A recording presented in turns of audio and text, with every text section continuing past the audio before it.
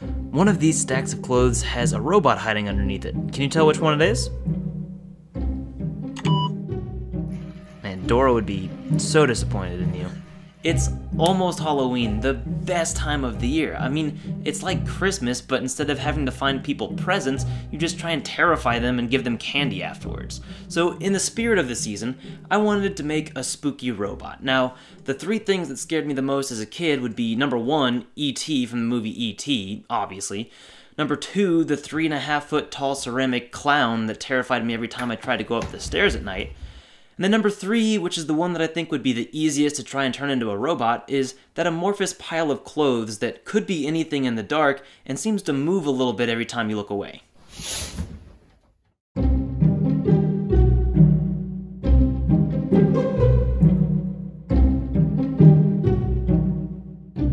First up, I want the robot to be able to sense where in the room somebody is, because I think you would agree that inching towards or away from somebody would be a lot scarier than just running around willy-nilly.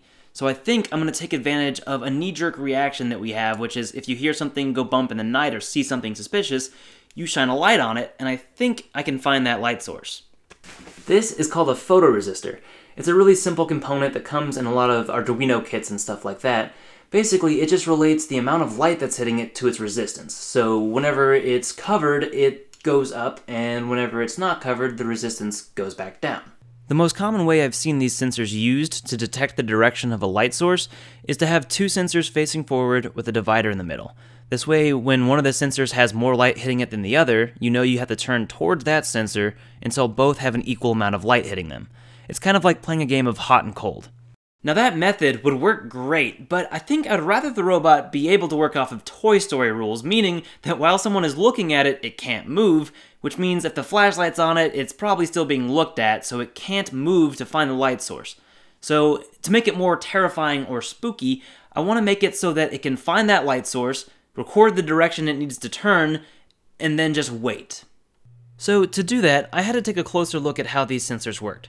Now, if light was coming in from straight in front of the sensor, then that would give it the max projected area, which would also have the maximum impact for that brightness of light on the resistance of the sensor.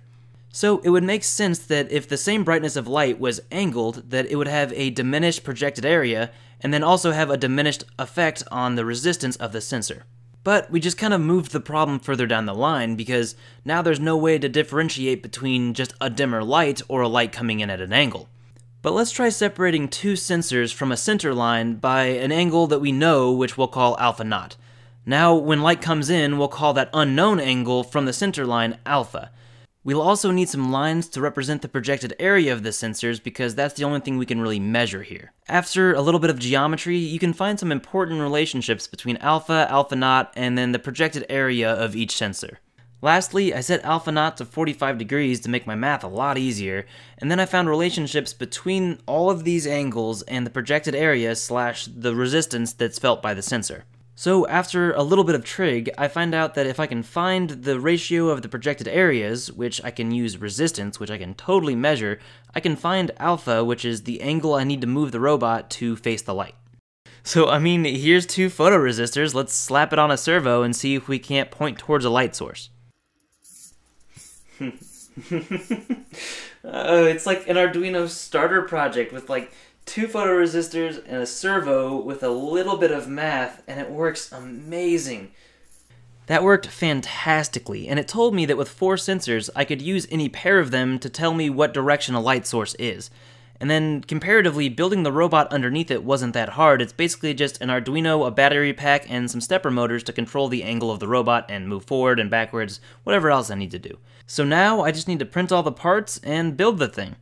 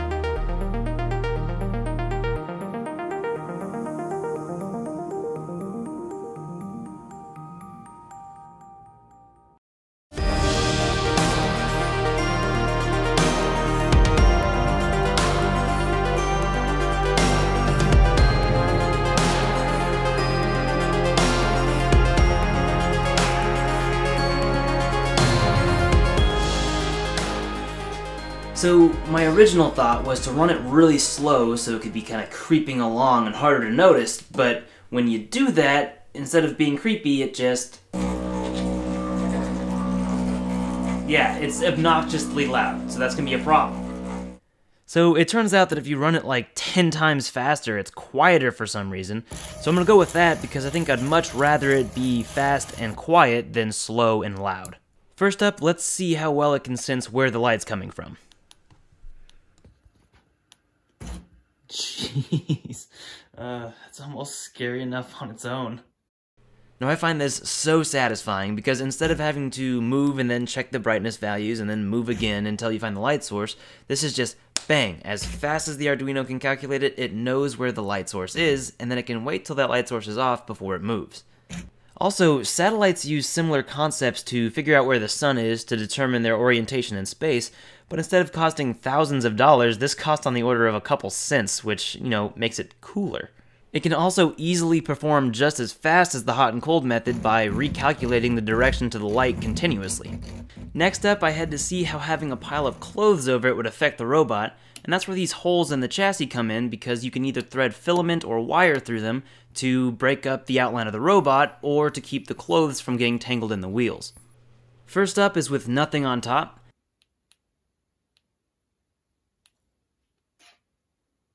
It's pretty much perfectly accurate. It might be off by a degree or two, maybe. I found that white shirts diffused too much light and confused the sensors. Tight-knit black shirts made it so dark that the robot didn't even notice the flashlight was on. But I had the best luck with lightly colored t-shirts and this black dry-fit t-shirt that let some light through without diffusing much of it.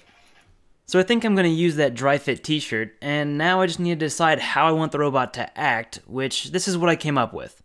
Stage 1, wait for the room to get dark. Stage 2, wait for the flashlight to be pointed at it. Stage 3, wait until that flashlight is turned off. Stage 4, wait some more.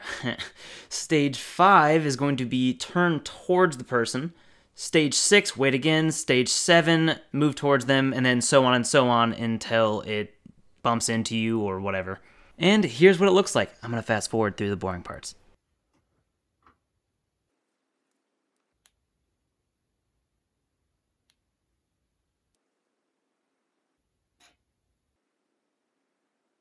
There's a lot of flexibility here. I mean, you could have it just make a little noise by moving until someone shines a light on it, then you could have it freak out. You could do so many different things with the controls aspect of it. But you could also put not just clothes on top of the robot, but anything that doesn't block the sensors or bog down the motor, which is the long way of saying that I wasted an hour and a half of my life this weekend making a cardboard Minecraft spider. And for this spider setup, I thought it'd be more fun just to have it immediately point at the light instead of waiting and creeping around.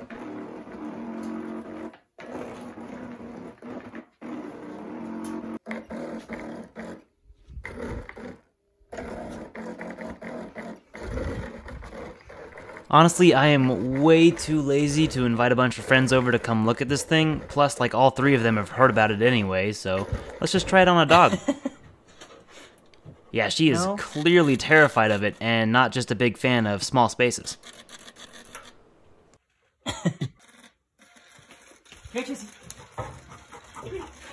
That would be the part that disproves it right there. She just runs past it without looking. Come here.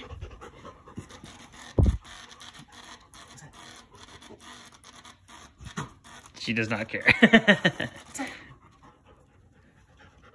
Go look at the thing, not the flashlight. She's scared of little kids, of strollers, and she runs away from crumpling plastic, but the big giant spider running around in the middle of the room, that's nothing. I'll eat a treat in front of that. Does not care at all. She's like, it's just noisy is all she said. Well, that about wraps it up. I hope you guys enjoyed it, and if you did, I hope you consider subscribing and maybe commenting and saying what you want to see me do next. Also, if you guys want to make a robot like this yourself, here's the circuit diagram, and I'll link everything else that you need in the description, and don't forget to tag me with a picture or a video or something on social media.